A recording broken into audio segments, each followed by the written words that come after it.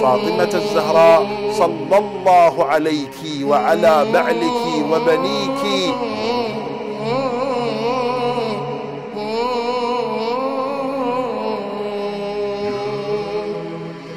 عادية كما هو الحال مع غيرها من النساء، مع غيرها من المواليد.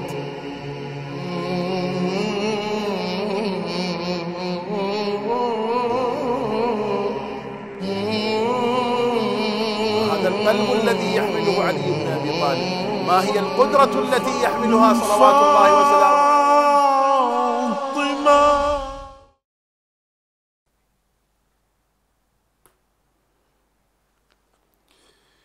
أعوذ بالله من الشيطان الرجيم. بسم الله الرحمن الرحيم.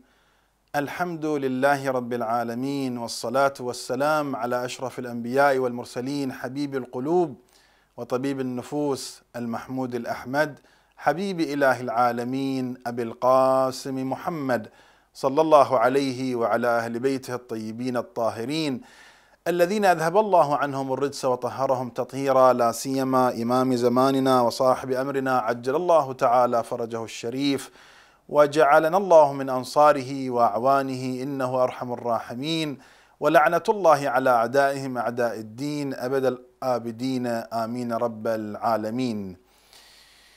اللهم صل على فاطمة وأبيها وبعلها وبنيها والسر المستودع فيها.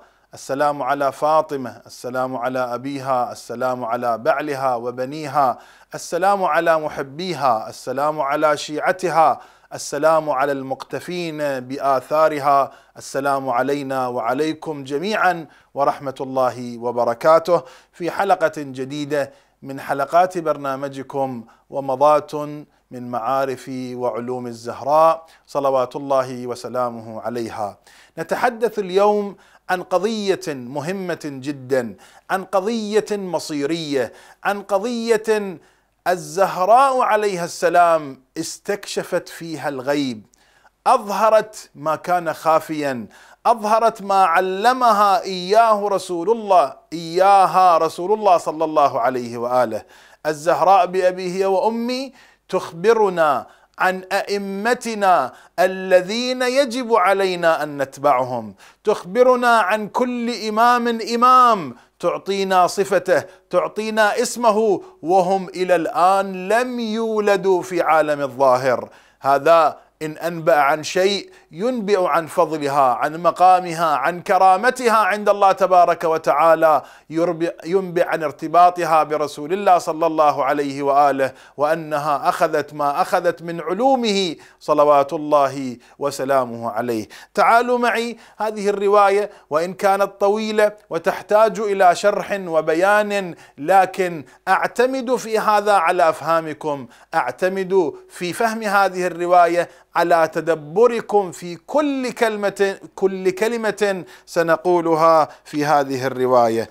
الرواية في كفاية الأثر بسنده إلى علي بن الحسين، وبسنده إلى أبي الطفيل، يقول عن أبي ذر رضوان الله عليه. أبو ذر، وما أدراك من أبو ذر؟ أبو ذر الذي قال في حقه رسول الله صلى الله عليه وآله: ما أقلت الغبرة وما أضلت الخضرة على ذي لهجة أصدق من أبي ذر. أبو ذر الذي جاهد وضحى وبذل في سبيل نصرة إمامه صلوات الله وسلامه عليه. ماذا يقول أبو ذر؟ يقول عن أبي ذر رضي الله عنه قال: سمعت فاطمة عليها السلام تقول.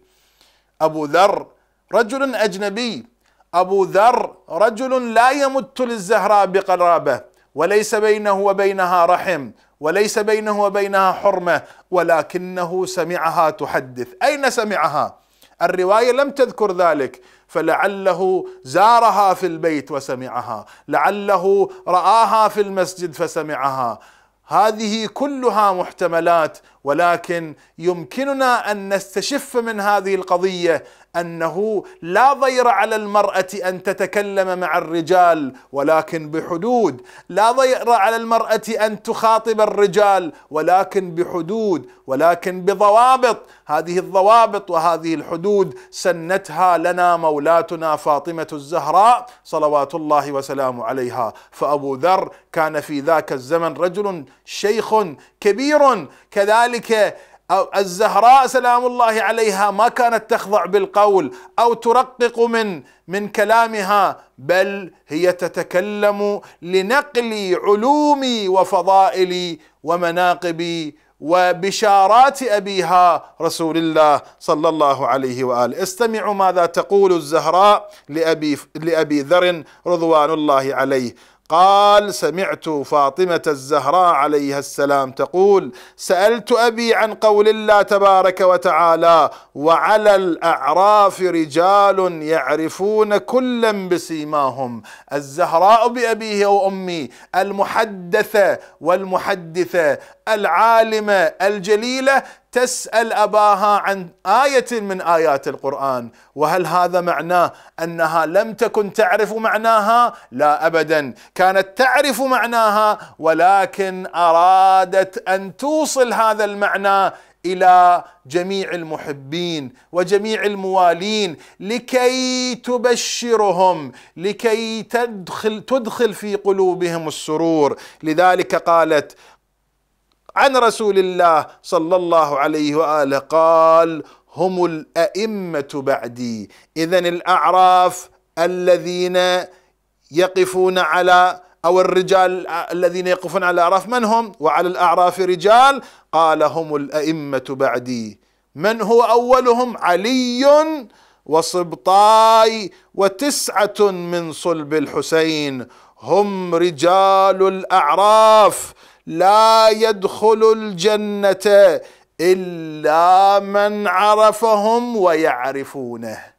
إذن الله تبارك وتعالى هو مالك الجنة، ومالك الجنة لا يعطي تصريحا لدخول الجنة إلا أن يعرف، إلا أن تكون هناك واسطة من خلالها يدخل الجنة. تلك الواسطة هي واسطة الأئمة المعصومين، تلك الواسطة وذلك الإذن وذلك التصريح لا يأخذه إلا من علي وأولاد علي صلوات الله وسلامه عليهم أجمعين. قال: الأئمة بعدي علي وصبطاي و9 من صلب الحسين. هم رجال الأعراف لا يدخل الجنة إلا من يعرفهم ويعرفونه.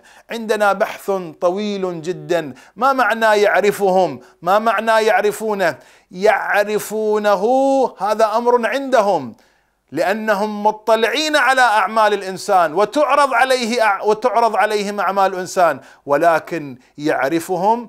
كيف يعرفهم؟ هل المعرفة الظاهرية أو المعرفة النورانية أو المعرفة الغيبية؟ بحث طويل نوكله إلى مكانه، لكن نقول كلما ازددنا في معرفة أهل البيت، كلما تعمقنا في معرفة أهل البيت، عرفونا أهل البيت في ذلك المقام في يوم القيامة. لا يدخل الجنة إلا من يعرفهم ويعرفونه، ولا يدخل النار إلا من أنكرهم وينكرونه.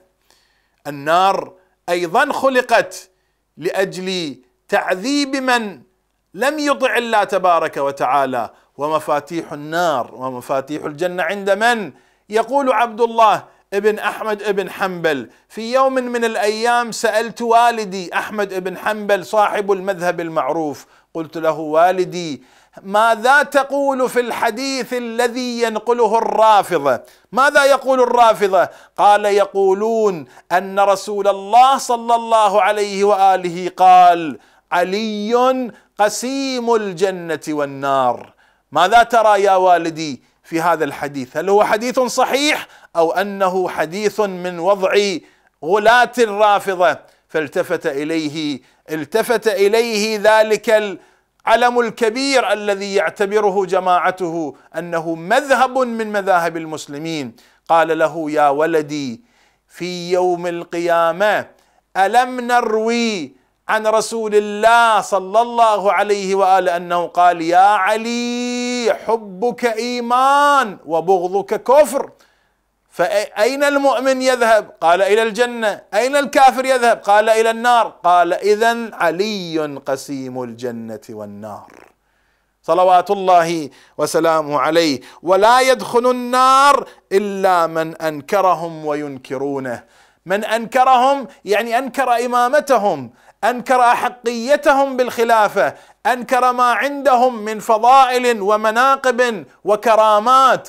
من ينكر فضائلهم ينكرونه يوم القيامة، لا يتعرفون إليه، لا يهتمون به. ثم قال صلى الله عليه وآله: لا يعرف الله إلا بسبيل معرفتهم.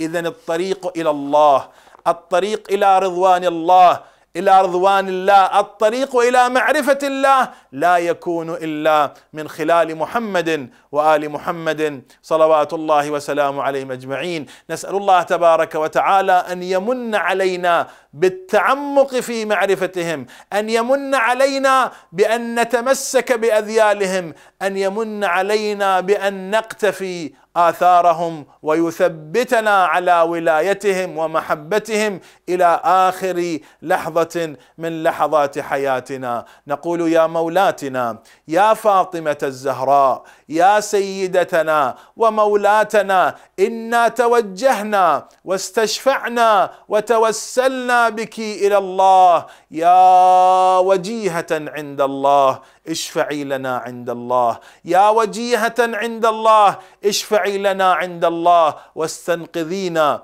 من ذنوبنا، من خطايانا، من رزايانا، واستنقذينا من ذلك كله، وأدخلينا الجنة مع محمد وآله صلوات الله وسلامه عليه. ما أحلاه من حديث وما أحلاه من كلام، ولكن هنا نضع نقطة ونكمل خلال هذه الحلقات 12 مجموعة طيبة مباركة من ومضات من علوم ومعارف الزهراء. أرجوكم ادعوا لي أن أواصل هذه الحلقات في أجزاء قادمة، لأن هناك الكثير إلى الآن لم نذكره، لم نبينه.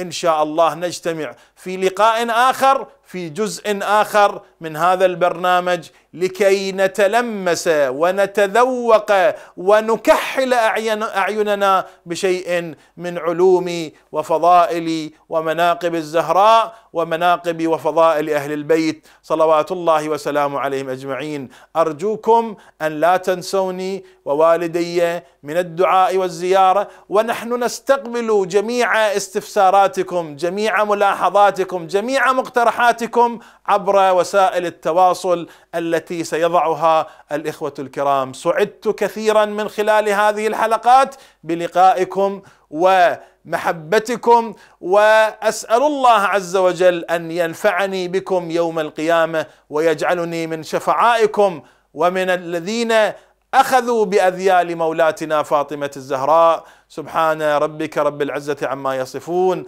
وسلام على المرسلين، والحمد لله رب العالمين، والسلام على فاطمة وأبيها وبعلها وبنيها. السلام علينا وعليكم جميعا ورحمة الله وبركاته.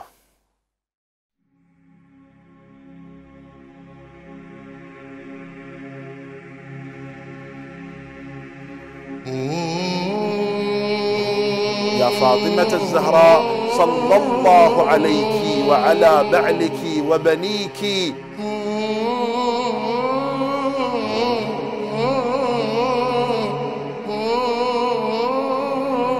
عادية كما هو الحال مع غيرها من النساء، مع غيرها من المواليد.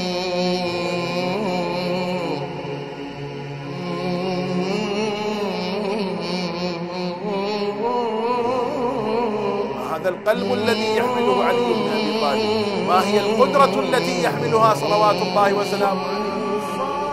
الصفات